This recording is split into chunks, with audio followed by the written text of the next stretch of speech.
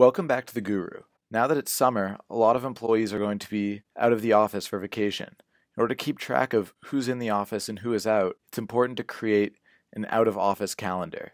This provides an easy way for everyone in the company to see who is on vacation and who is available if you need to send them an email or make an office request. So the first step is to go to Google Calendars, and then next to My Calendars, we'll click this little down arrow. We'll click Create New Calendar. We will title this calendar Out of Office. And then for now, we'll skip the description and location and time zones. But when it comes to sharing settings, this is very important so everyone can see the calendar. We'll click Share this calendar with others, and then select Share this calendar with everyone in the organization. And then we will also, from this drop-down, select See All Event Details. And now to actually share the calendar so everyone can access it and add events to it, you go down to Share with Specific People. You can type in a group email address that goes to everyone on your domain. For many companies, this is all at or everyone at. For this example, we will just share it with one person so you can see how it works.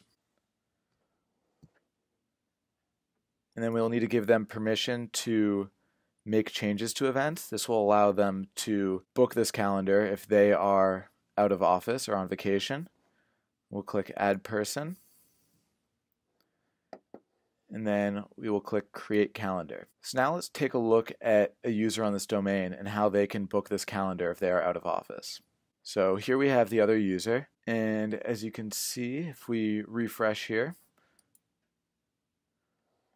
the out of office calendar shows up under Other Calendars.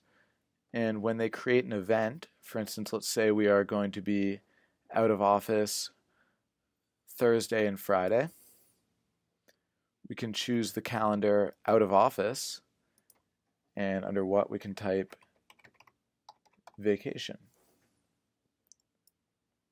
And now that block of vacation shows up for everyone on the domain who is viewing the out of office calendar. So as long as they have this little box checked down here, they can see this event. I think this is a very handy tip for managing your users and their time and keeping everyone on the same page as to where everyone in the company is at any given point. So I hope you have found this tip to be useful. If you have any questions or comments, please leave them in the comments section below. Thank you and have a great day.